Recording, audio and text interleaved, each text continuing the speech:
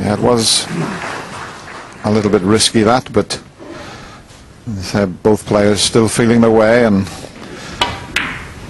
he's usually pretty good at that type of shot, but it's early days yet.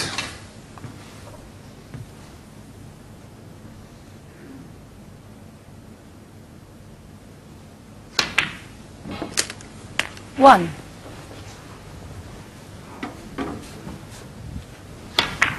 As my old dad used to say, that wiped its feet, but it went in.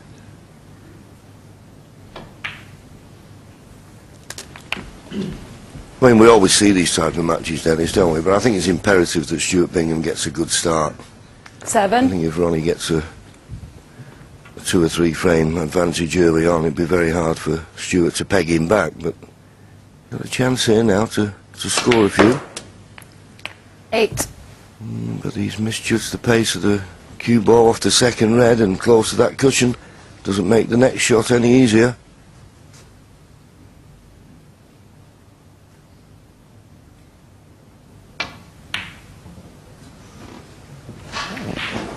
Absolutely right, JV. Just showing you, missing that yellow. That would have been an easy pot had the white have finished where Stuart wanted, not on the cushion. They've gone a little bit awkward here, the balls at the moment. Look at the green up this end of the table. Yellow and blue near the ball cushion.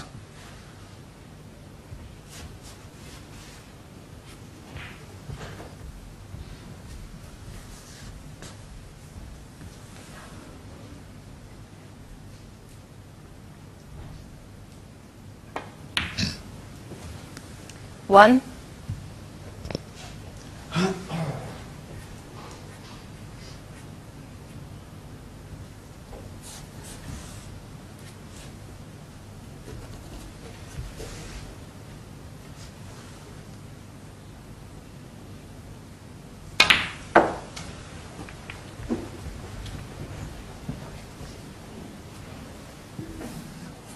And straight away, Ronnie getting himself up to the black spot area. 6. Well, that's a bonus, the fact that the pink passes the red, because the black's blocked into one corner pocket at the moment. So it's a good chance now. In fact, it's a very good chance.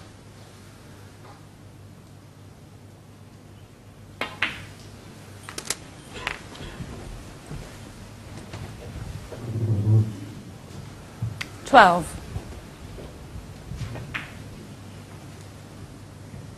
13.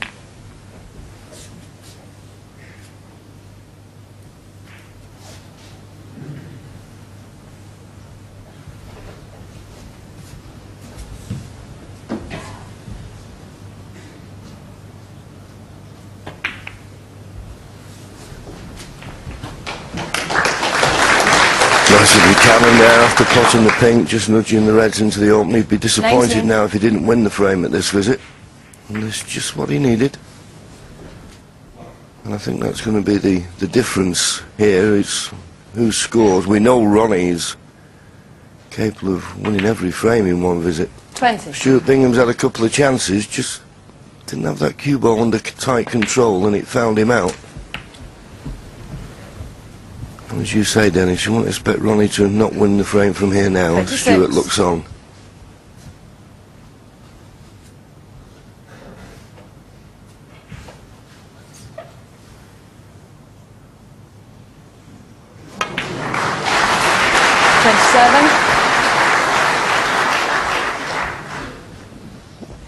Still causing just a slight problem, the fact that black doesn't pass the red, Ronnie having to play for the pink.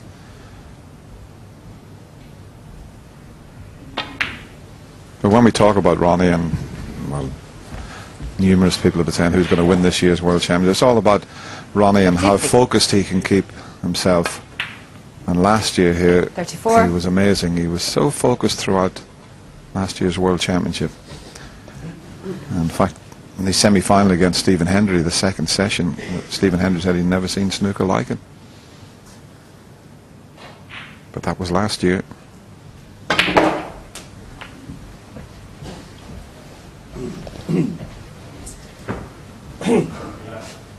$41. 40 points the lead, so red colour red would be sufficient.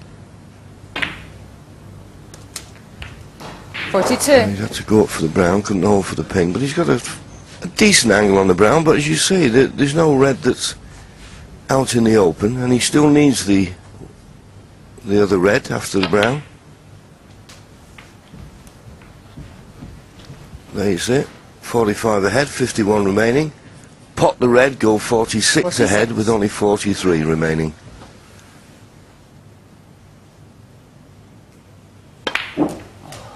Seven. And easily done with the opposite hand. He looks just the same playing left-handed as he does right-handed. So this is a pretty good start for the defending champion. 54. 55.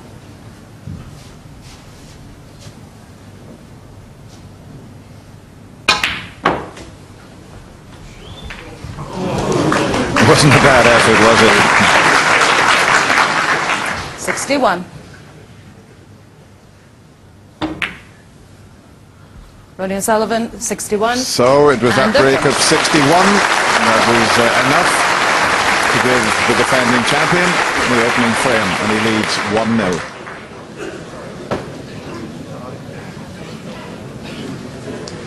Well, John, as I mentioned there about Ronnie and keeping focused, I think that's the name of the game with Ronnie, isn't it? Yeah, absolutely, Dennis, but I don't know how you feel, but over the last couple of seasons I think he's been very good. There hasn't been any tantrums and things like that, and of course to win the Masters with a cue that he'd only picked up the few days before was just extraordinary. I think that was a typical example. It gave him something to focus on and kept him concentrating, and he is remarkable to watch and to commentate on. And of course I was lucky enough to play against him on a good few occasions. Yeah, I think it's one of those things. It's going to be, it's a long 17 days, isn't it? You know, and the easier you can have your matches early on, the better. But Stuart Bingham is no walkover.